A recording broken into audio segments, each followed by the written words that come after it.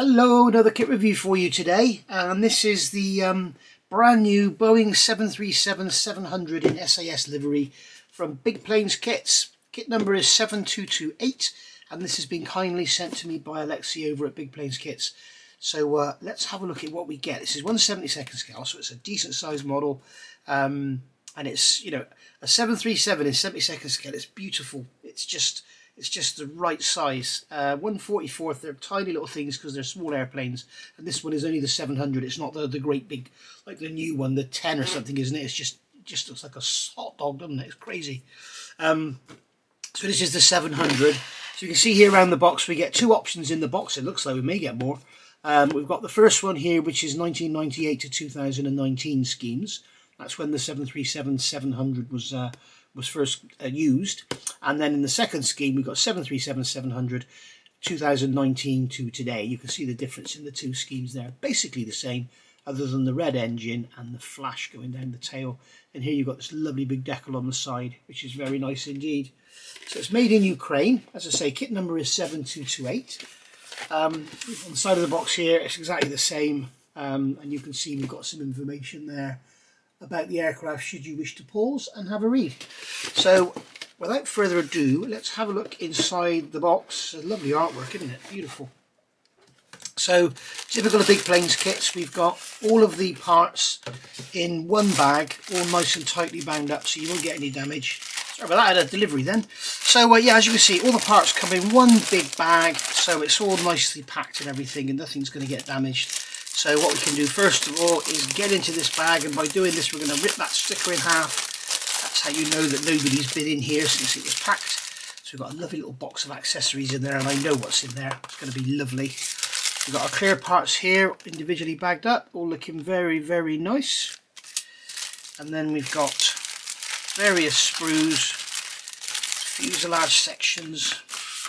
So we'll have a look at all that in a minute. But first of all, we'll have a look at the decals, which look gorgeous, and we'll have a look at this box of bits as well. So, right, in here we have our decals. That decal sheet looks stunning, and as you can see, sensibly packaged. So when you take the decal sheet out, the sticky side of the bag is on the back of the decal sheet. Of course, you can turn it over and stick it to your bench, but careful not to get rid of those corners.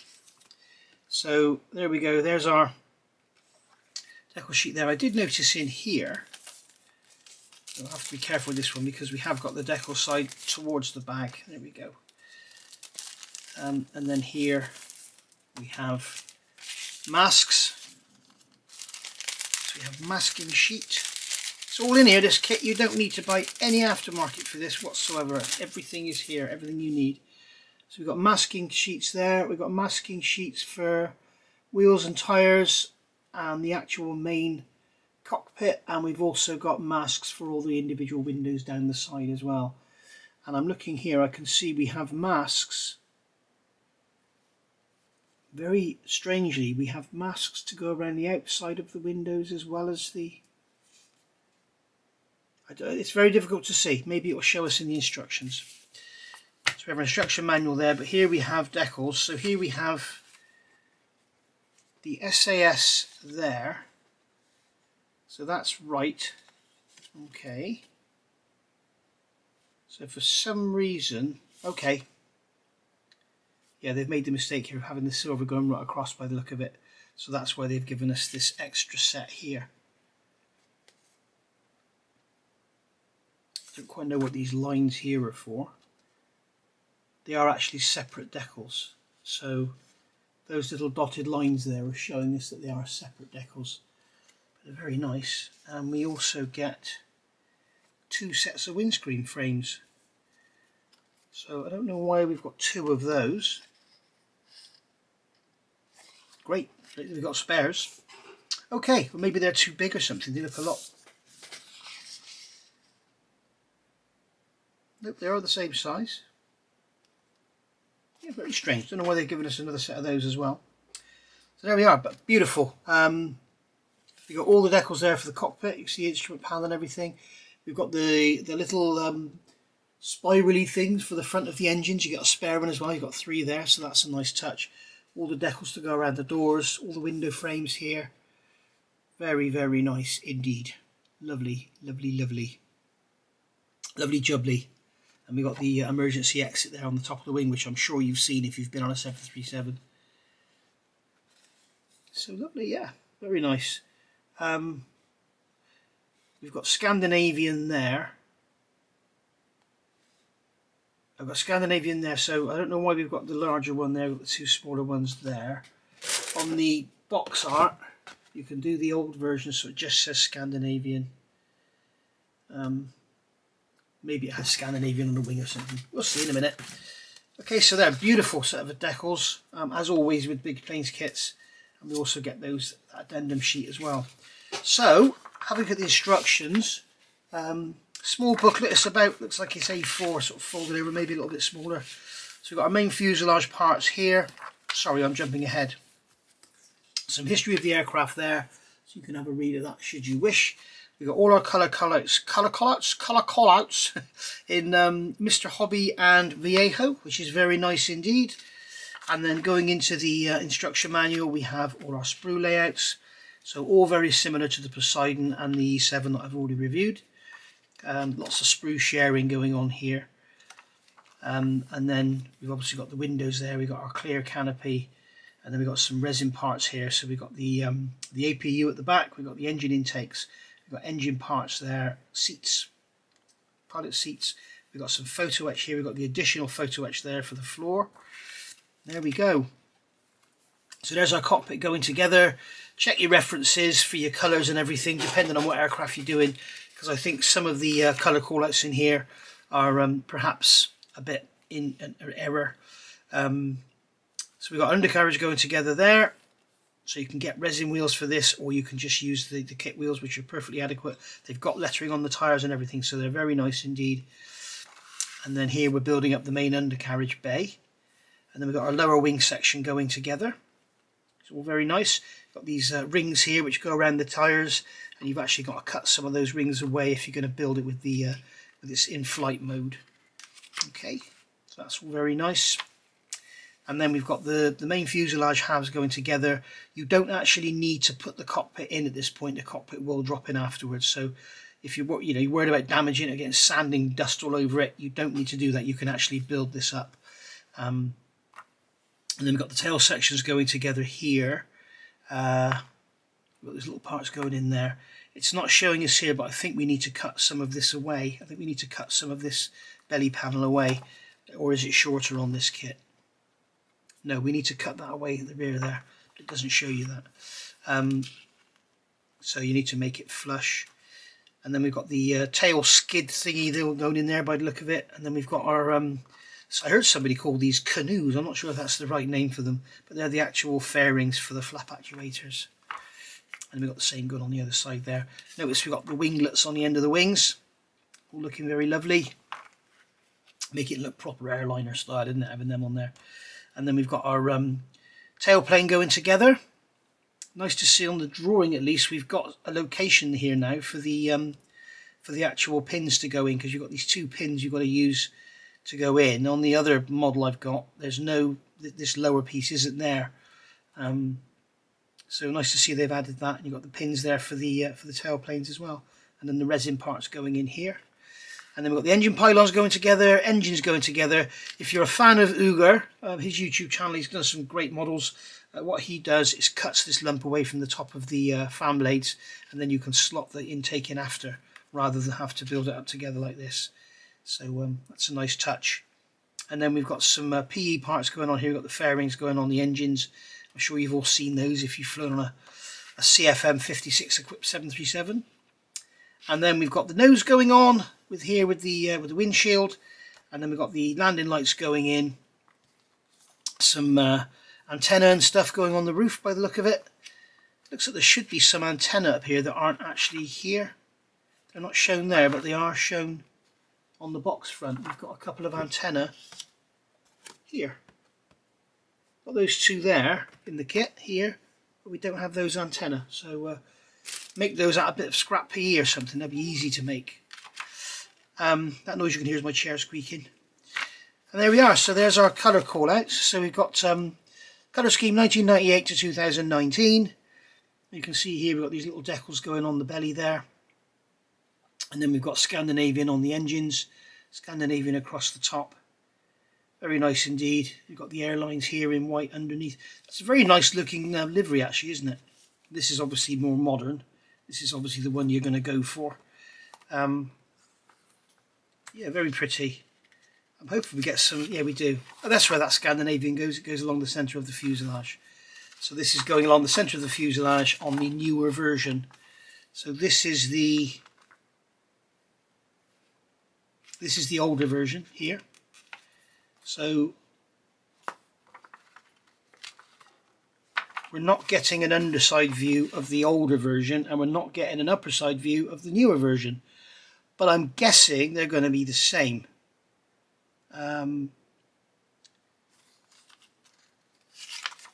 Yeah, I'm guessing they're going to be the same, because otherwise he would have, yeah, only for a new colour scheme. So these are all going to be the same, only for new colour scheme. Okay, so all these stencils and everything and these walkway lines are generic. And the lines there, that's going to be some sort of emergency hatch or something, I'm guessing. And there we are. And going over the page here, we've got all the details for the engine. You can see we've got those spirally bits on the front there, which is really nice. And we've got all our stencils and everything for the engine. Really lovely. It's nice to see that Aleksey's gone to so much trouble with all these decals and all these beautiful stencils and everything. So I've got that one, I've got that one, I've got this one, I've got that one. I want to do that one. I fancy I got one of these as well. These American Airlines ones look really cool with the big stars and bars on the tail. I think I'll have to get myself one of these. Maybe that one. A little short, tiny short one there, look. So yeah, right. Let's have a look at the kit.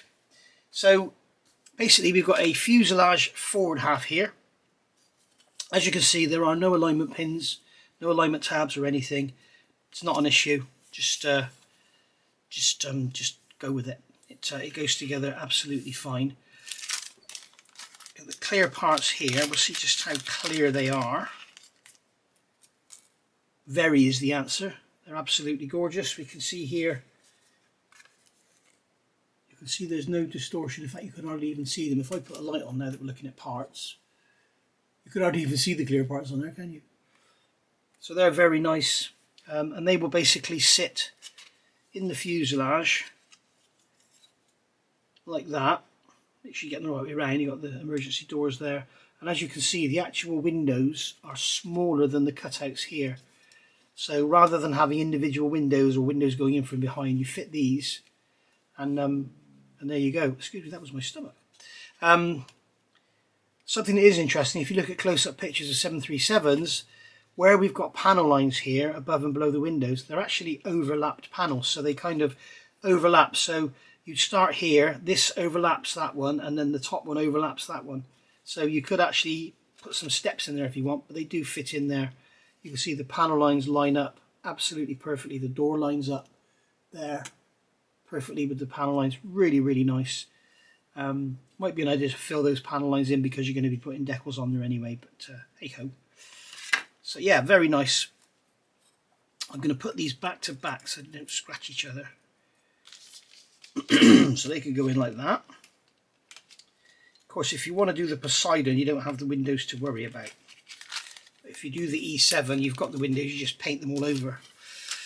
Okay, so we'll have a look at another sprue. So we'll get these out as they come. So this is our engine sprue. This is sprue D.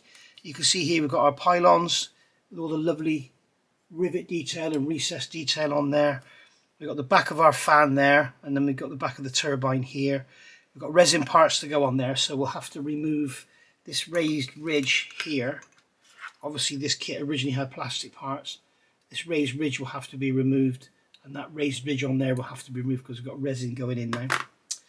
Then we've got the intakes. Obviously the massive oval on the intake is because of the engines have to be flat on the bottom because they're so big compared to the old, was it J57s these had? But you can actually get Big Planes kit if you like the old historic 737, the 200. Big Planes kits actually do that one. This one is currently not available yet from Hannons. Okay, so we've got a bag of sprues here. all nicely bound up so they don't damage each other. So get all of those out together. When you've got sprues like that, don't ever try and pull one out, you're likely to snag other parts. So we'll put that to one side. So here we've got one side of our belly. That's not a greasy finger mark, that's a polish on the mould tool. Got beautiful panel lining on here and all the latch detail and everything.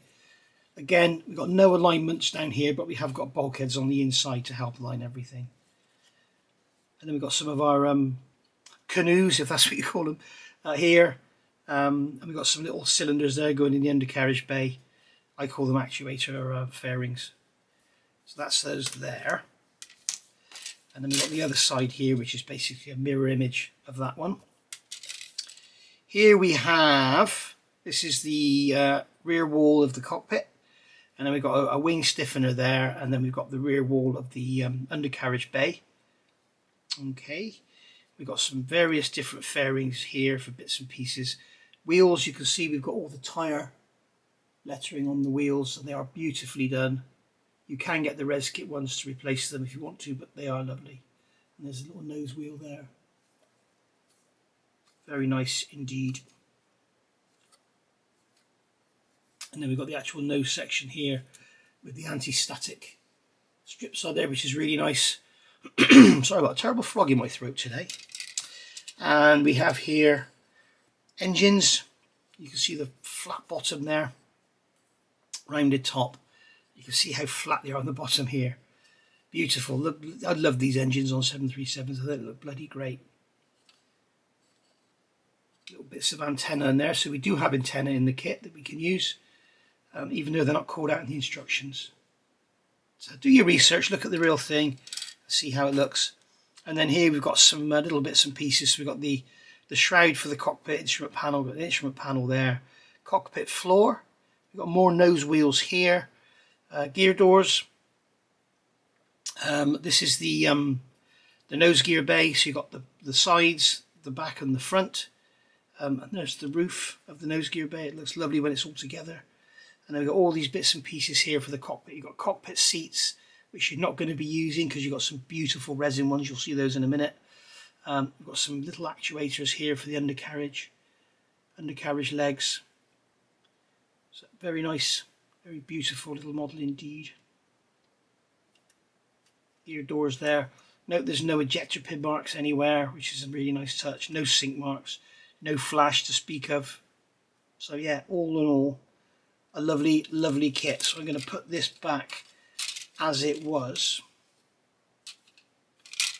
because those bags are so tight. And then we've got another bag here. So this is our second bag. Second bag within the bag. So here we have, okay, here we have, this is our undercarriage bay roof and our undercarriage bay forward bulkhead. There's those brushes there, you can see where the tyres go up in. It forms a seal. It doesn't have undercarriage doors over the wheels. There's our main undercarriage legs, and then we've got our little winglets on the end there to go on the end of the wings. They're going to look beautiful in that beautiful blue SAS colour. Very nice indeed. Got some supports there for the undercarriage legs. These little bits here will go in the undercarriage bay. Some control wheels there. This bar is going to go across, and I guess that spiral painting on it. And we've got some more little details here. We've got parts of the undercarriage bay there, and more parts of undercarriage doors. So that's very nice. We've got our tail planes here. A little bit of damage on the ends. Could have done with having the sprue coming out on over the ends, I think, which would have helped. But you know, you're going to be sanding these all down nice and thin anyway, so it's not going to be difficult to repair. So there you can see, got the inner walls on the tail planes. And here you can see this is the actual fin itself. As I said, when we looked at the instructions, it's showing here, where is it? It's showing here that there is a lower wall, okay, for those pins to fit into, but when you actually look at the parts themselves, there is no lower wall. Okay, so in fact it looks like it might have been there and it's been removed in the tooling, because there's definitely something going on there. But it's simple enough to just put some plastic card in there, and just keep adding, you know, 20 thou one side, 20 thou the other, 20 thou, 20 thou, 20 thou, and build it up so that it's even, and then just drill through the middle and put your pins in there. But, I may even make a resin insert to go in there, we shall see. But there we go. Very nice thin edge to the rudder there. So all in all, extremely lovely. And then we've got our wings here. They've got the sprue go around on the end of the wings so that saves them getting damaged, which is a nice touch.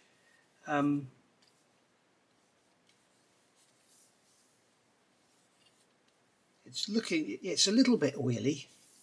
It's a good idea to wash your parts anyway, whatever kit you're doing. But we've got top of the undercarriage bay there. We've got that ribs there for that main support that's going to hold the bottom together. We've got the trailing edge here, which is really nice. So you get a nice thin trailing edge. You don't have to worry about having glue seams and all that down there. But you do have a line here that you might want to fill. And then we have the undersides of the wings here. So they're going to go in, they're going to be lovely. They're just going to sit in. It's just going to sit in there like that. And as you can see, you get a seam here we need to fill and then rescribe over and everything. But it's not the end of the world. It's just you know, it's how it is. It's you either get a trailing edge that you've got to work with, or you have that seam you have to work with. It's unavoidable. It's a plastic kit. It's an model aeroplane. Right, so that's that, and then finally we have these parts here. So this is our rear fuselage. As you can see, as I said, there's no physical location for any of this. It all just slides together, but that's not a problem. It actually adds to the fun of the build, in my opinion, but it does sort of frighten beginners. And the newer modelers out there, I have a surprise for you, so you shall see in the near future. But you can see here on the top of here there's a little bit of damage to the mold tool. I think there may have been an accident or something, because when you look back at the Facebook page, when you look back, I think it's earlier this year, maybe late last year, there was a time when he was saying these kits weren't available, and I think there must have been a piece of tooling fell off a shelf onto another piece or something. But obviously there's been some repairs going on. You can see some damage there, but that's easy to just swipe over there with a sanding stick. That's it, it's gone. But he's taken this one off the sprue gates, so there you go. And then this one just has that massive sprue gate in the middle. And I know what you're thinking, you're going to have a great big sink mark. Yep, you got a sink mark, but it's behind those windows. So that glazing, that clear panel goes over there. You may wish to cut those out, because we have here, we have open windows, but here they're blanked out. So you may wish to cut those out so that you can see through. You may want to put some blinds in behind and have it so it looks like some windows are down. If you do that, I would seriously suggest put the blind on this side of the plastic and put the clear over it, because if you put it in there, it's going to be quite far away from the clear part, and it might look a bit odd. So there you go. But yeah, this as I say, this belly pan here, there's about 6mm needs to be cut off of there, because as you can see, when this fits into the fuselage like that, it sticks out at the back here. So you're going to have to cut about 6mm off of that so that this can go on, because obviously you can see it's going to foul it.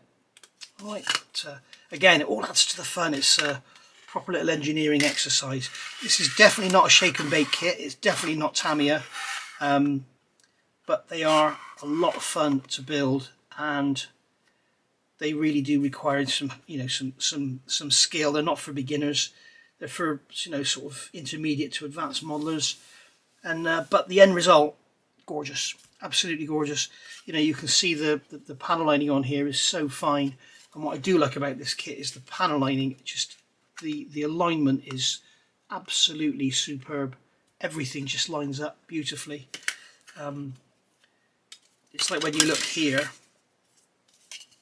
you can see here, if you line these two windows up perfectly here, you can see that panel line there lines up perfectly also. So it's lovely. It really is very nice. See the detail there on the AOA. adjustments for the tailplanes. Got this detail down here with these hatches. That's going to be the access for the APU, isn't it, I think? And then you've got little hatches down here, and you've got the cargo hatches here with the little stiffener panel on the bottom. So yeah, all in all, absolutely beautiful. But built up, you know, the size is just lovely. And I'm really looking forward to something that's coming out next year. I'm not sure if I can talk about it or not. I'll have to find out. But I asked the question, and he said yes, it's planned next year. So those of you who follow Big Planes kits will know what it is. I almost forgot this box. Now this box contains goodies. Beautiful, beautiful, lovely goodies.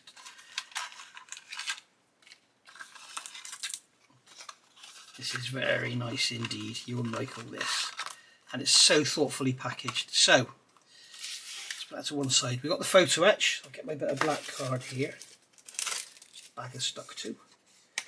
So here we have our photo etch. This is the 737-700. So you can see we've got a panel here for the cockpit, for the roof. We've got our fairings there for the engines. I'm not sure what those bits there are. 15 and 16. Not sure what they are at all. And then we've got some other little bits and pieces there. We've got some little little vortex generators there. Really, really nice, beautiful little antenna and everything. Rudder pedals in 72nd scale pitot tubes. Actuators for the doors. As you can see, it's all very nicely done, and it's very, very thin. And then here, this is a little addendum. This is addition. He keeps improving these kits. And this is the actual floor rail for the seat. So you can see the seat can slide back and go to the side. That will go to that side. And to allow the pilots to get in, and then they pull the seat sliding forward. So he's added that for the cockpit floor, which is really nice. And then here, rather than the plastic seats, we've got all the plastic parts there for the seats. But here he's added these beautiful 3D printed seats. You can see they've got seat belts and everything on them. You've got left and right, and the seat belts aren't the same. It's really nice that he's done that, and they are gorgeous. Headrests and that on there, and there's also that nice rough texture like the sheepskin covers they use. So you can see all detail on the back there. Not that it matters because you're not going to see it, but you can see the detail on the side of the seat there as well. Very nice indeed. We've got the actual clear part of the cockpit. So that's moulded in one piece, so it's really good, really thoughtful. This is obviously designed by a modeller, for modelers. Come out, please. I want to show you how nice this is. That's why I'm making a fuss about getting it out. So you can see here, it's got a mark on the inside. Okay, that doesn't matter because there's that overhead panel goes over there. I would seriously suggest not using the photo etch, because if you use the photo etch, you're going to have to use super glue or white glue. If you use super glue, you run the risk of clouding up the clear parts. If you use white glue, you run the risk of it pinging off. And it won't ping off when you've got it separate. It will only ping off once you've got it glued to the fuselage. So what I would suggest is make that out of a piece of plastic card, and then you can use Tamiya extra thin to glue it into there. But yeah, see lovely, lovely detail on the window frames. You can see that the windows are nice and clear. You're going to see all the detail in your cockpit. Those lovely seats with their seat belts and everything. Very, very nice indeed. And also the way it's done. It fits beautifully, and you can see here that all the glue seams are well away from any clear parts, so for the newer modelers out there's nothing to worry about in that aspect. But the rest of the model you might struggle with a little bit if you are new to the hobby, but there we go. Beautiful, beautiful 707 front end. Yeah, apparently 707, 737 and 727 shared the same section up to that first panel line, and then they made the jets wider. The 707 carried on thinner, but this just got wider. Well, the original 717, which was the KC-135, should I say. And then apparently the 757 actually uses the 707's fuselage, so I didn't know that. So there we go. We've got the little teardrop windows over the top there as well. I don't know why I call them teardrop. They're not teardrop, they're eyebrows. I knew it was something to do with eyes. There we go. I'm going to put this back in its bag, I'm sorry, because I don't want to get it scratched. So put that over there out of the way. And then here we have, this is the best part of the kit in my opinion. Here we have our engines, and you can see our beautiful, beautiful resin intakes there. The fans, absolutely gorgeous with all the detail on there. That area in there, if you look in here, you can see there's a raised ridge. That area in there could be blue or a very light grey. It's actually like a wear panel, and it's abrasive, and the fan blades rub on it, and actually it beds in, and they get really good seal to get a good amount of, you get minimal loss. And if you look at close-up engines, pictures of these engines, you'll see there's all sorts of different colours. So think about how you paint them, because they're going to look stunning if you get it right. These little bits of flash in here. So that's our intakes, and then the exhaust here, you can see this is the actual outer of the exhaust. You can see we've got detail on there. There's panel lines and rivets and stuff. Very nice indeed, so make sure you get them fitted the right way up. And then you've got these cones that go inside. Now I can't put them right in because they've got that bulge in there to aid coming out of the mould. These are cast, they're not 3D printed. You can see they're going to fit inside there and stick out a few millimetres. And this is what I was talking about with the engines. Obviously these pieces were originally plastic. They've made them in resin, so when you remove your moulding plug, excuse me, God blimey, sorry guys. So when you remove your moulding plug, it's just going to be flat. You've sanded it flat, so you need to cut that ridge off of there so you get a nice large area to glue it on. So that's all beautiful. And then here, this is lovely. This is lovely, lovely, lovely stuff.